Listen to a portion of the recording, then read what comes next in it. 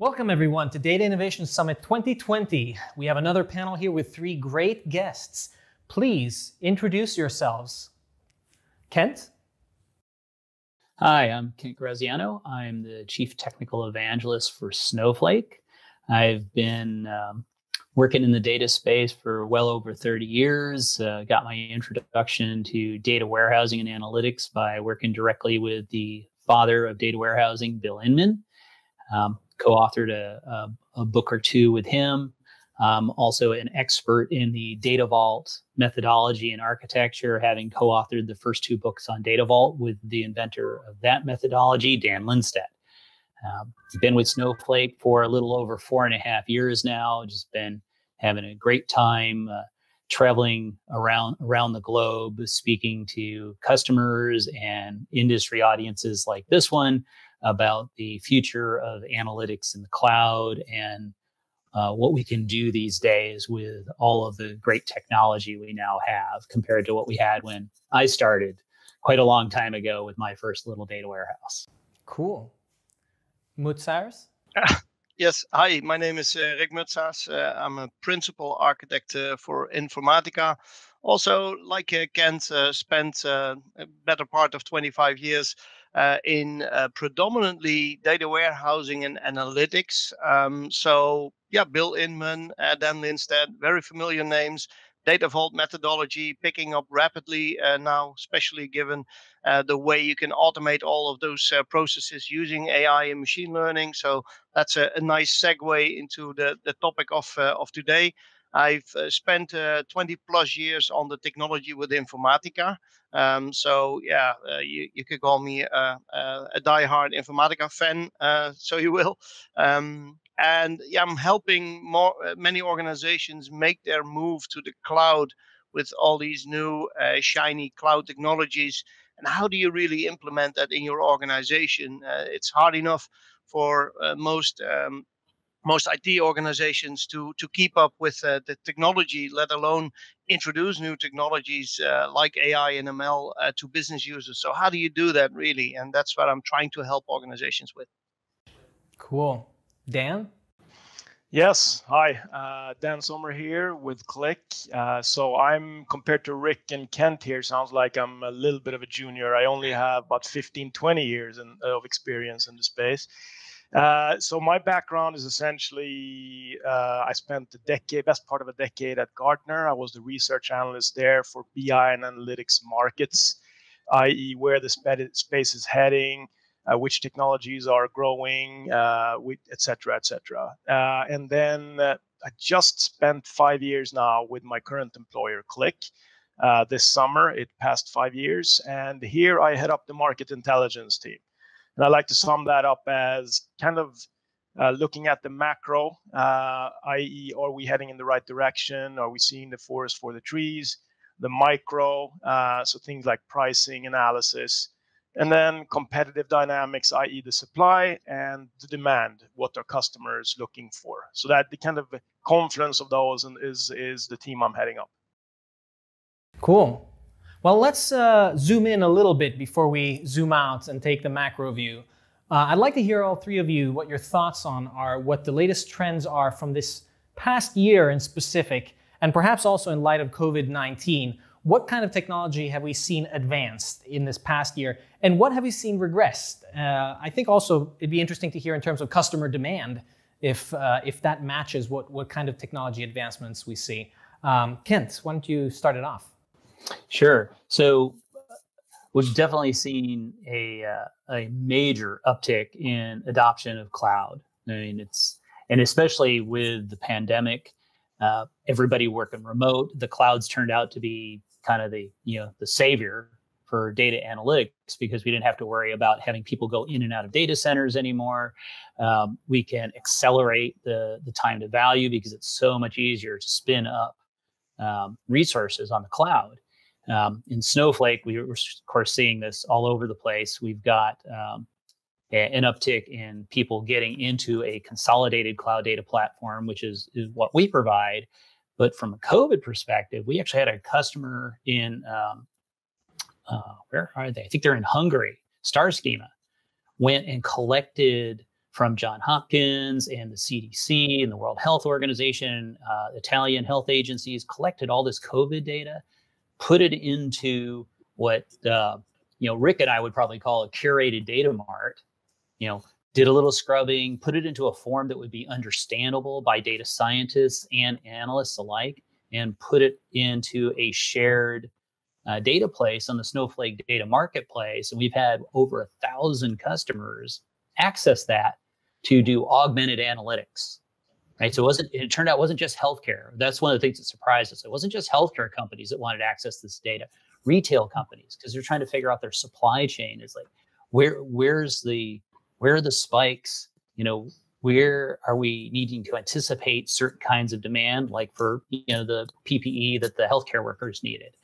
How can we get it there faster? And being able to use that, and that combined in using some machine learning type systems to start projecting and forecasting, then based on what Starsky has collected from all the authorities, then take that and forecast that. Where's the next problem going to be? Is it going up? Is it going down? How does that impact our supply chain? Financial companies are looking at these, as well as retail companies, and of course, healthcare and insurance providers are trying to do all of these. And so I've seen, in the last 6 months, right, this confluence of data coming together in the cloud, having everybody's still looking for, Rick, you'll remember this from Bill Inman's, like, single source of truth, right? Well, now we actually have half a chance of putting that together because we have that scale, right? Before we couldn't get servers to scale, we'd run out of room. And then the data scientists are having to pull data from 15 different places to get the story together. Well, now they can get it all in one place. And then being able to share that data on top of it, like what Star Schema did. So they're making all this data available. So now the organizations don't even have to go out and find the data themselves. They can just connect to it via our data marketplace, and it's a read-only view of the data. And now they can augment their data with this shared data, and we get augmented analytics. And you start throwing things like auto ML on top of that, right? And some of the other products that are out there now that where auto ML is starting to be getting a big thing, like Data Robot and Data IQ, two of our partners that people are really working with. And so you combine that with something like Informatica and master data management and data quality tools that you've got in that world to get all that data into one place, and then really start taking advantage of it in a much more agile manner. But like I said, the time to value is like, it's shrinking. They're able to get results, which in a pandemic like this, that's critical, right? That's mission critical now. How fast can we get this data, and how fast can we drive intelligent decisions and projections and forecasts from that data? And so all of this it's coming together. It's somewhat miraculous, right? I think the timing is just right. It's serendipitous for the world that we have these technologies available, that we can start really doing something with it that's significant for the global population. I suppose that's the best euphemism you can come up with for what's happening right now in the world. There's lots of upsides always, that people are looking inwards. What do you say, Rick? Both things that are trending up and also things that are trending down. I'd be interested in hearing what you see that has been taking a back seat, so to speak. Yeah. Well, I think what's really, really important now is that given there's no physical distance or a physical presence for most people working with data, it's really getting the understanding of the data. What am I looking at? It's really fundamental if you want to make the right decision, that you really understand the data that you're working with. There's so much data available anywhere.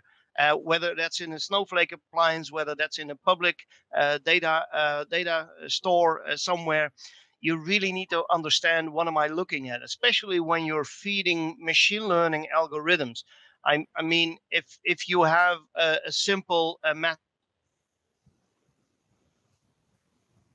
then everybody can understand if you feed X is 10 and Y is 20, that the result Z is 30. But now what happens with a machine learning algorithm, you feed data into it, you teach it, you learn it, you train it with data, and then you hope that at some point, the model is trained well enough with good quality data that once you put in a real data sample, you get a real valuable output out of it, and you can trust that output. I mean, if you throw in 10 and 20 and you get the result 17, yeah, there's no way to correlate that if you don't really understand the model and if you don't really understand the data that's coming into that model. Similar, data provisioning, Kent already mentioned it. Data provisioning is really important. Self-service is becoming even more important now, I would say, than a couple of years ago. So that's really due to the vast amount of data, the vast amount of tools available. IT is overwhelmed by trying to get their heads around all this new technology. And most you need to understand that most database administrators, they perfectly understand how an Oracle database works or how to optimize a Teradata appliance. But now they're moving into a Snowflake appliance. How does that work? It's completely different paradigm. It has so much more power. So you need to adjust your head to get around that and to learn how to work with those. And we see organizations really struggle with IT organizations being overwhelmed and like, well, but my business is ever more demanding, and they don't want to wait 3 months to get their data approved. So data provisioning capabilities are also really going up. Trending down, I don't see a lot of trends going down. I see demand for data and good quality data going up. But I on the flip side, I do see that there's because of the trend, everything is going to the cloud. The demand for on-premise technology is significantly decreasing. We see that in our software sales. There's a complete shift from our on-premise based tools into our cloud-based tools. They're skyrocketing. So yeah, that's a definite trend, I would say. Dan, you're the king of trends. Does this extend? You know, what we've heard now from Kent and Rick is that it's quite a tech-heavy kind of transformation. Does that extend into the organization, or would you say that in the tech is where a lot of that change is happening? So yeah, I mean, first of all, I concur with much of what Kent and Rick is saying here. Number one, increased usage of SaaS. What used to be kind of linear has reached a tipping point, and organizations can't run their business when people are physically distanced. We see that self-sufficiency is critical. I.e., you can't open an instruction manual and start reading it, but it needs to be super intuitive, the software. And have collaboration features built in, because you can't sort of lean in together physically and do it. So that has to be very intuitive in the software. Definitely increased demand for shared data, as was alluded earlier, intuitive visualizations and storytelling, as everyone's an armchair epidemiologist right now. Staff and contractor reductions. So that means that we need to sort of a quicker time to value. Is also super important. But then there's midterm and possibly lasting effects of this as well. For example, cloud budgets, they will stay intact and grow. That's just there to stay, but you're going to see bigger sort of data migrations to the cloud and more, even the most resistant countries of the world, perhaps here in Europe, for example, you're going to see larger hybrid and multi-cloud transitions. And I think never waste a good crisis. It's sad to say, but I think many, and to your point about technology there, whether technology is driving this, I think many CEOs are looking at the new normal after this is done, and it's not going to go back. You're going to cut down on real estate, for example. Definitely, and what we're seeing is the biggest outcome that customers are looking for is essentially improving and redefining processes. And if you've laid off a bunch of back office people, for example, I think things like robotic process automation and process mining will cover for some of those layoffs. And that's one area where AI is increasingly being applied. But the bigger sort of question mark, to kind of tie to what Kent and Rick said, is we need to deal with a world that is increasingly distributed. And so therefore, I think we've solved a big data problem. The big next problem that we have to solve is the wide data problem, where data is in multiple different places. You have to bring the data to the right place.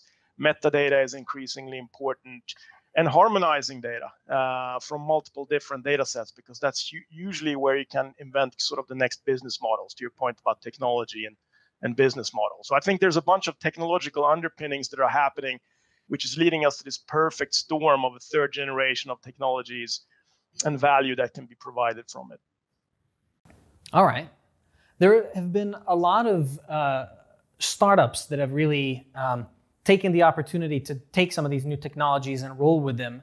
And as a consequence, we've seen also a lot of mergers and acquisitions relating to these startups. Some of them come from within the companies, where companies have their own little accelerators within the companies, and sometimes it comes from startups on the outside. Have you seen that with your customers, Kent, where people have relied on Snowflake to provide sort of an enterprise foundation, and then incorporated some of these new outside companies to build on top of that with these new AI techniques and whatnot? Yeah, we're seeing a little bit of that. Some of the like you said, a lot of startup companies actually early on with Snowflake. We had a lot of small tech companies in Silicon Valley that have then gone on to be acquired. And I've actually seen a couple of Snowflake customers get acquired by Microsoft. Right. And so Microsoft acquired a company that was successful because it was working on Snowflake, and then able to take the processes and analytics that company had developed already, sort of, I'll say like an incubator, and just suck that right in. Even Snowflake, we've acquired several small tech companies ourselves. So our new UI out called Snowsight came from a company called Numeracy. And that's now an app on top of Snowflake to enable our customers for self-service, to Dan's point, to make it much easier for them to analyze the data and really, again, accelerating the use of the data.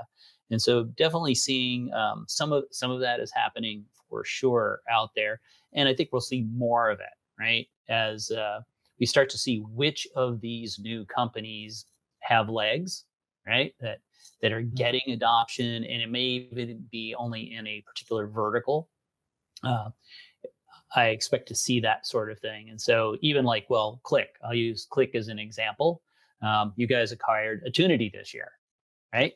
So we had that merger where before we had, thought really a lot about Qlik as reporting. Well, now we have Replicate and Compose, right? And so they've expanded their footprint by getting these other key technologies that are going to help their customers achieve this goal. And so exactly. So yeah, sorry, I didn't mean to interrupt you, but perhaps I can fill in here. So I mean, since you mentioned Qlik, I mean, we've tried to move back in the value chain. We spoke about this increasing world of distributed data. So then it's no longer enough just to do analysis. You have to do analysis and synthesis. You have to synthesize data sources that are in a bunch of different places. So we see that as the panacea, working with partners like Snowflake, Informatica, Data Robot, and many others within sort of a modern stack ecosystem, but also being able to do a lot of that end to end and see synergies there. Essentially, so being able to sort of move data from raw to transforming it to analytics ready. We spoke about metadata, to then essentially do analysis on these distributed data sources and take action on it. Those are sort of the steps in that value chain. But on the startups point, I think it's interesting to see that, yeah, I do see a lot of mergers and acquisitions going on right now. Qlik, you mentioned we acquired Attunity, but we also acquire a lot of companies in our ecosystem that have built on top of our open platform. So we also acquired an alerting company. We acquired a company that does sort of pixel perfect reporting, etc., and it's integrated from day one. But we also see a lot of less viable companies that may struggle, as perhaps some of the investors are getting cold feet. So I do think that we'll see a lot of both big and small mergers and acquisitions. Today I heard that, I'm not sure if it's true, so pardon me if it's not, that Microsoft is looking at, for example, acquiring the American part of TikTok. So we'll see these mega mergers as well, but we'll also of sort of very mature startups, but we also see an opportunistic approach from companies acquiring really small startups where their investors may perhaps have getting a little bit of cold feet. Right. Well, I think you can extend this sort of concept and analogy even further. And for companies that might be working in, say retail and might not be interested necessarily in purchasing an IT company, that they might still be willing to make a sort of investment in a technology that a company might be developing in order to gain a technological advantage over their competition. Rick, what do you see in terms of those types of investments into sort of groundbreaking technologies when it comes to AI? Is that something that only the big companies afford themselves, or where does that happen? Well, I don't have a very clear view on it, but it is interesting to see like technology like that's processing engines like Flink. Flink is a real-time data processing engine as compared to Spark, for instance. Well, we all know that Spark is the norm, but it's interesting to see that a company like Alibaba then acquired Flink to be part of their ecosystem, which is supposed to compete with the Amazons and the Google Clouds and the Azures. Whether they will be very successful outside of the Asia region, I don't know. We hardly see them when we talk to our customers in Europe predominantly. Well, at least that's the region I'm focused on. The Americas see a lot of uptake for Amazon and Google. Europe is very strong. Microsoft is very strong in Europe, I would say. Google's coming up, but we hardly see any Alibaba for that matter. But it is interesting to see that those large ecosystem vendors are acquiring Salesforce with their acquisition of MuleSoft. It brought them some capabilities that they needed to complete their platform. To us, we're sometimes competing against MuleSoft. So all of a sudden, because their Mule's focus is on supporting Salesforce, to us that was a benefit because, well, we saw them a little bit fade away. So yeah, it's a gain for one and it's a loss for someone else. So it's really up for grabs, I would say. But it is interesting to see these smaller companies be acquired by large by large ecosystem vendors. Yeah, not just in your own industry, to your point. I mean, that's definitely happening since every company is now an IT company and everything's getting digitized. But we also see, like, if you're only acquiring technologies in your own segment, you're just going to be a fast follower. But if you're acquiring interesting technologies in other segments where there are perhaps similar sort of dynamics going on, I'm thinking of telco or financial services, for example, then that's even more interesting. Perhaps looking at, the American giants would do well looking at, for example, Alibaba and Tencent and these Chinese players that are very cross-vertical and use, for example, messaging and payments. Those were two separate technologies before, and now they're sort of integrating those. So I think we'll see some cross-vertical acquisitions as well. Yeah. And we've certainly seen that at Snowflake. I mean, earlier this year, it was pretty well publicized. Salesforce's venture arm invested in Snowflake. So to your question about them investing in a technology, and it was a year or so ago, Capital One, their venture arm, invested in Snowflake as well. And so those are two that I can actually talk about that have decided, that they not only are they using our technology, but they want to help ensure that it evolves and does help provide them that competitive advantage. And so they in turn have invested in the company in addition to just, purchasing the software. And so that was interesting for me. I mean, this is the first, I'll say, big startup I've worked in my career. I've had one other startup I worked with, which was fairly small, that eventually got acquired by Oracle. But this is much bigger, what Snowflake is doing, and to see this sort of cross-vertical investment, right? And on the merger side, again, you look at Salesforce acquired Tableau, Google acquired what was it Google got last year? Was it Looker? Looker, correct. Yeah, Looker. So there's been a couple of those as well. There's some, I'll say, consolidation from that perspective, but Salesforce buying technologies that are specific to, I say, helping their customers, right? They're again similar to what you've done at Qlik with expanding where your presence in the value stream. Salesforce is doing the similar things in acquiring MuleSoft and Tableau, so that they can better help their customers get the value out of their platform, out of the CRM platform itself. So yeah, there's a lot of interesting things happening. And I think with, again, what's happening with the pandemic, there's some economic impacts, right? Yep. And I don't think we've seen those yet. Those are coming. I think in the next 6 months, we'll start seeing those from a business perspective. We'll see, and like you said, the CEOs, they're having to forecast what's the new normal, right? And so there are those business use cases that nobody probably foresaw 6 months ago, that CEOs and CIOs and chief data officers are all now thinking about. It's like, okay, how do we deal with this? How do we make sure that as a company we remain competitive?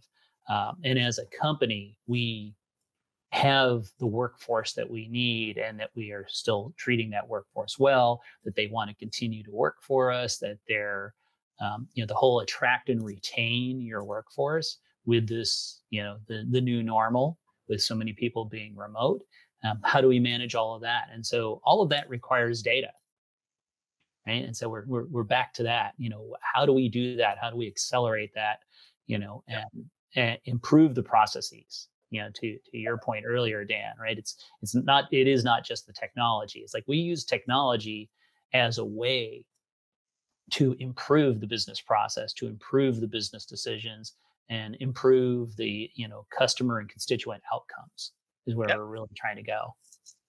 I'd like to spin back to something that Dan was talking about before, which has to do with that. You said we're all software companies, and that's become sort of a maxim that people have spoken. And I'd like to hear to what degree you think that is true or not, especially when it comes to data and advanced analytics. Only one person today has spoken in absolutes. They said that you have to be on the cloud, otherwise you're old news. And I thought that was sort of refreshing, because everybody speaks in vague terms, and you need a little bit of this and a little bit of that. You guys, would you be able to commit to any sort of absolutes when it comes to these things? For example, do you have to be on top of advanced analytics and AI to be relevant? Or does that only apply to certain industries nowadays? What do you say, Rick? No, I think that that applies to any industry. If you're not implementing AI and machine learning strategies to help you make better decisions, to help you build better data pipelines, to help you get a better understanding of your data, you're falling behind, and then you're losing the game, especially in this world of digital transformation. Digital transformation is all about how can I get to my customers faster, especially in this new world of after the pandemic. Customers realize, organizations realize, they need to retain their customers. So having that 360-degree view of their customer is critically important. Being able to retain your customer by doing a next best offer, by better predicting what a customer will do in its course, being able to better predict when machines are going to fail, so that you can lower the cost. It's ever more important, I would say, now compared to yesterday. So it's always fun with someone who's a little bit contrarian. So it's good that we have absolutes and binary viewpoints. I'm going to be the one taking the other position. I do think that there are opportunities in having a leg in both worlds. Both when it comes to the data side. There are all kinds of regulations. Sometimes they're contradicting one another. So we have this mosaic or maze of different regulations in different countries, and you have to handle that. So then it's good to have optionality. We certainly see, GDPR is perhaps even sometimes in contrast with the U.S. Cloud Act, for example, that stipulates that if your data is in a data center owned by an American company, they have the right to pull that data. So then you might need optionality, for example, having your data in a private cloud or even on premises, for example. So that's on the data side. And when it comes to AI, there are lots of opportunities across the spectrum there as well. Fun fact, I mean, there's still reporting companies out there with huge margins and sort of living well off sort of perhaps a shrinking base, but still, we see even companies using mainframes still, and consultancies having huge amounts of margins in delivering services for them. When it comes to AI, I mean, every company and analytics, every company has a reporting factory that churns out the reports that people need on Monday morning. I don't think that that's necessarily going away. There's a huge opportunity of sort of pulling some of those into more interactive dashboards and perhaps even sort of reporting insights before you build a dashboard. And you do that through moving further back in the value chain, in the data value chain, and finding insights there. So, there are different ways of addressing this AI paradigm. Not everyone needs to address the data scientists and the data science labs doing the most advanced stuff. But you can also sort of build in a lot of under the covers type of algorithms and machine learning into just plain old reporting or analytic workbenches as well. So I think there's a lot of goodness across the whole spectrum, both when it comes to data and when it comes to AI and analytics in this world. Yeah, and to add to that, I think we should not forget the on-prem world either, because as you rightfully said, the move to the cloud is not something that happens overnight. Unfortunately, for some cloud vendors who wish that were true, but we have an example of well, it's been a while back, but the Dutch Ministry of Defense was trying to consolidate all their applications from 14,000 to a couple of hundred. It took them 10 years before they could really switch off the first application. Moving to the cloud is complex. It's not so moving the data is simple. That's just a copy and paste.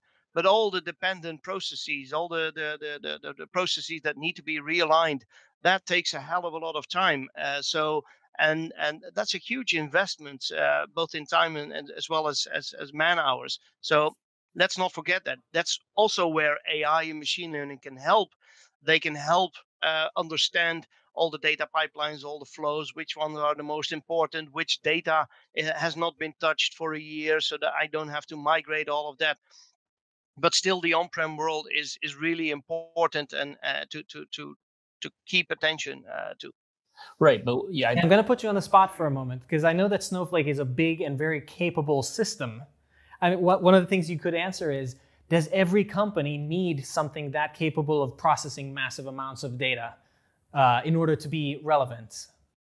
Yeah, and it's interesting because there was a Forrester study that I quote all the time from a couple of years ago where they did a survey, and their survey came up with this number, which to me is kind of bizarre.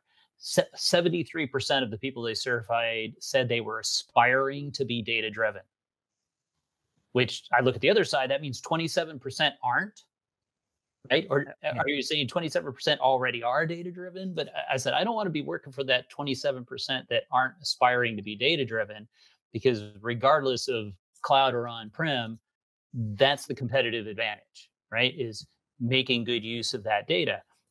And so to that point, we just saw a number earlier. Inside of Snowflake, we see really small companies taking advantage of it. And so this gets to your earlier question about is everybody becoming a software company? Is everybody becoming an IT company? And I say no. They actually don't want to do that. We need to help them get closer to their core competencies, which means being less of an IT company, less of a software company, but still a data analytics company. And so you can take with something like Snowflake, you can have, because it scales, right, and it goes very small, and you're only paying for what you use. You can start with a very small budget and a very small company that has no expertise in the infrastructure Or like Rick and I with a zillion years of data warehousing, they don't even know what, I've had customers who don't even know what a data warehouse is, never heard of Ralph Kimball, never heard of Bill Inman. They just know they've got these log files from their website and they need to look at their customer behavior. It's all JSON data. They need to get it into a platform and start running queries on it. And some of them are jumping right to what I call citizen data scientists and using things like AutoML, right? So they may go straight from zero to AutoML with JSON data in Snowflake. And it could be a very small company, but this is now allows them the time to take advantage of the data and actually grow to become a large company. And then likewise, the massive companies that are looking at, we've got petabytes of data. And there is no on-prem system in the world that can handle it. We spent 10 years trying to make Hadoop do it. And great, we got all the data, but we couldn't get the analytics out because it was too freaking slow. And so now we've got to get it into something more high speed. One of our customers spent a couple of months loading. They had 15 years of web logs, right? All JSON data. They were loading 1 trillion rows a day for several months to get all that in and be able to merge it with their relational data that had been in a big on-prem system. So they took the big on-prem system, and as you said, Rick, it took a couple of years, and they got all that up into Snowflake. And then they started now backloading in 15 years of really customer behavior data from their website, web logs. And a couple of people asked me, it's like, that must cost a lot. Well, it costs a fair amount of money to load that much data, but once it was loaded, then their cyber analytics team could take a look at it. And again, they're applying machine learning now to all of that data to drive better outcomes for their customers because they have all of it. So it's on both ends, right? We can go from the very smallest, and again, that's the beauty of the cloud, is you can go from the very smallest to the largest workload you can imagine. And I do see a lot of customers taking on-prem Hadoop and on-prem databases and putting that all into Snowflake so they can get that single cloud platform now. And they can make all of it accessible to the citizen data scientists, to the professional data scientists via dashboards for their analytics within their finance department. All of these use cases now start coming to life, and the vision that I think Bill Inman and the fathers of industry and data warehousing back a couple decades, that vision of having that single source of truth is now coming true, with the addition that we can now actually democratize the data. Like we've been talking about that, Rick, probably 2 decades, democratizing data, right? Yep. And now we can do it. And it's not restricted. It is not just the Fortune 1000 that can do this now. It can be a startup that, just spun up a company in Silicon Valley last week, right? They got their first website up. Well, now they don't have to have a couple $1 million and a bunch of guys like me and Dan and Rick to help them do it, right? They can get going with their CTO, who's also their developer and programmer, and start loading that data in and get to it and try to beat their competition, right? And try to keep that investor interest up that Dan mentioned earlier. So the investors are going, hey, yeah, this thing's got legs. Let's keep investing in this company. Where if one of their competitors is in that 27% of the Forrester survey that wasn't aspiring to be data driven, they just thought, hey, we've invented a great mousetrap here. We're going to go, start a company and we're going to get it, and we're just going to be hugely successful because we built this really cool thing. But they're not really looking at the data. And that's going to be the differentiator, is how effective are companies in using the data that they have. And then the next piece of that is, how effective are they at using other data that they don't necessarily have? Because that's been a vision in data warehousing for 3 decades, is being able to augment your analytics with external data that your organization doesn't have, but data that nonetheless happens. And so, back to my star schema COVID, use case that we talked about earlier, of putting all that data up there and making it available to thousands of companies that now don't have to go find it on their own, don't have to spend IT resources to acquire the data, cleanse the data, format the data, and then merge the data. All they got to do is plug in and start doing their analytics. As one warning, word of warning, and I don't want to sound patronizing, but one thing that's really important is that even especially if you're combining data from all kinds of sources across the globe, be vigilant in understanding the data. Really know what you're looking at, because especially with these COVID, there's been a huge debate on how do you count deaths. When do you count something as a COVID death? And if you don't do it right, you get like misrepresentation. I think it was in the news that Mexico had a real odd way of counting COVID deaths. So probably in reality, oh no, it was Iran. Sorry, it was Iran.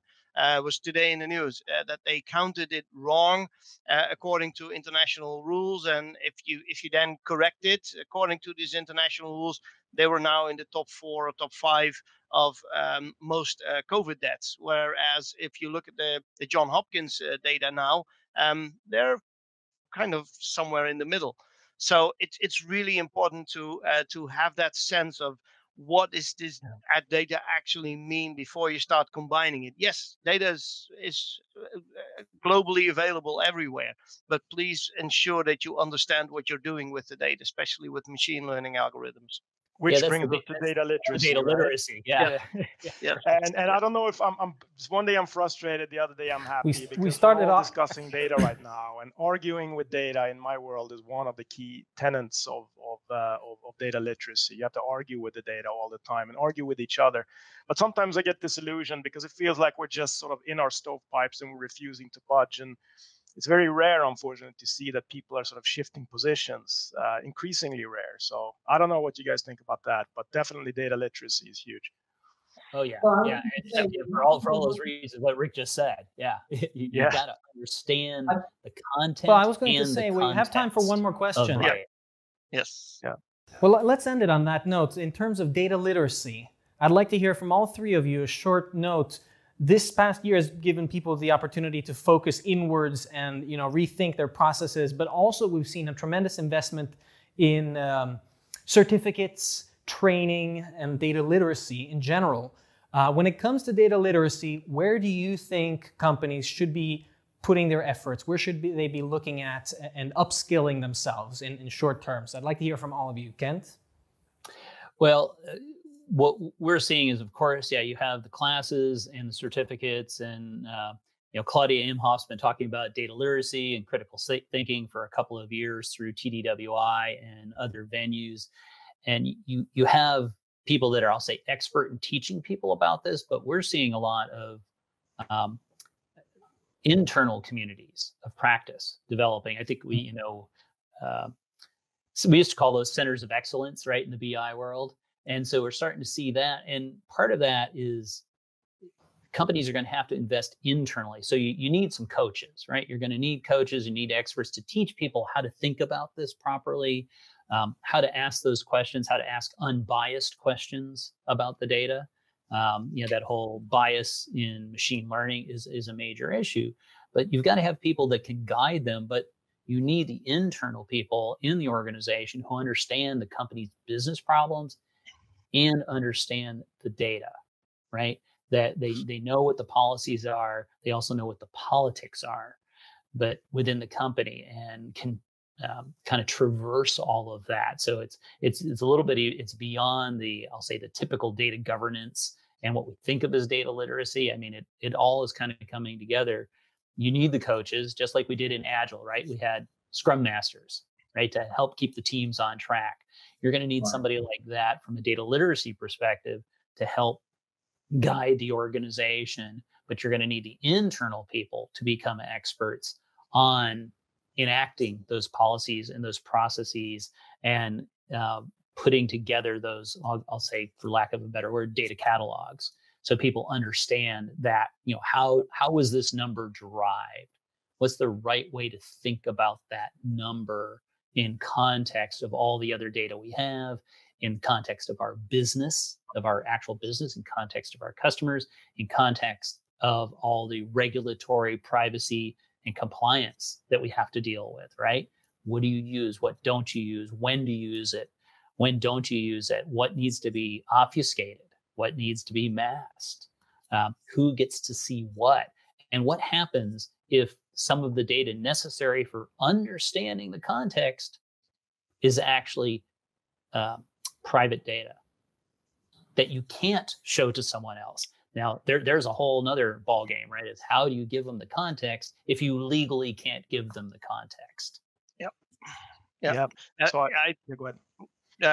I think I fully agree with Ken, by the way, and I think one of the key things that companies need to invest on, apart from everything that Ken said, is building up this catalog of knowledge. And whether you do that in Excel, it's probably not the best tool to do that, or whether you buy something like the enterprise data catalog from Informatica. I don't really care, as long, well, I do care, but as long as you start to invest in some piece of technology that will help you gather that wisdom of the crowd, because everybody has a little bit of knowledge in their heads around the data that you use on a day-to-day basis. But wouldn't it be nice if you can bring all of that together in a centralized catalog where everybody can go and look for data and find ratings based on their peers? What did my peers think of this data? This data was rubbish because the key elements of this data set were empty or were of bad quality. I don't want to use this data. I refer to another data set that I'm going to use for my analysis. So really collecting all of that wisdom of the crowd, I'd like to call it. That's, I think, really key, and that's what you need to start to invest on, so that everybody can benefit. And you really need to do that in some kind of tooling to cater for the scale of data that you have. Yeah, I'd like to tie it to both what Kent and Rick said here. Number one, we spoke about cultural challenges. Gartner did a survey with CDOs, and apparently, cultural challenges to accept change is the number one roadblock for them to drive a more data-driven organization, followed by poor data literacy. And it's kind of ironic because none of those have anything to do with data. It's much bigger than data. It has to do with culture and people. So I think, changing the culture is super important, like you said, and you really do that through kind of right-sizing data literacy for the right people. So you do have your, what I call activists in an organization. Those are your application developers. Those are your data scientists, your architects, etc.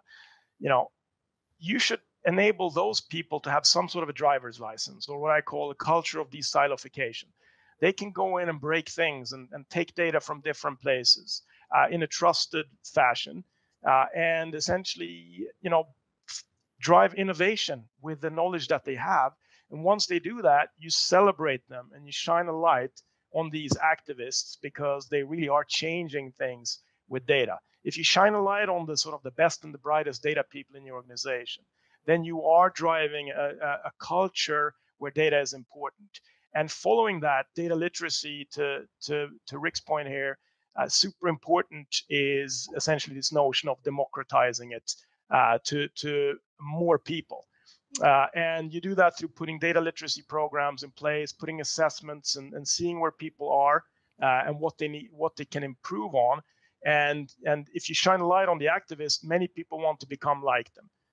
So that's increasingly important. So I completely concur with this fact that don't just focus on the most skilled people in the organization, but teach the basics also to sort of the other 75 or 90% in the organization that are, they just want to have a data point to sort of go about and do their business. They're not really data people per se. So that's super important as well, together with just encouraging exploration, doubt, and questions, as we spoke about earlier, arguing with data, because critical thinking and bias busting is perhaps the most important thing that you can have. Those are three really excellent answers to the question of how to skill up your organization now in 2020. The future is uncertain, but I think what's certain is what you need to be preparing and investing in now to give yourself the most opportunities moving forward, and that's in analytics and advanced analytics and AI. All right, thank you three for your time today. It's been a really interesting panel. Audience, I hope you took a lot of notes, and I will be seeing you in the next session.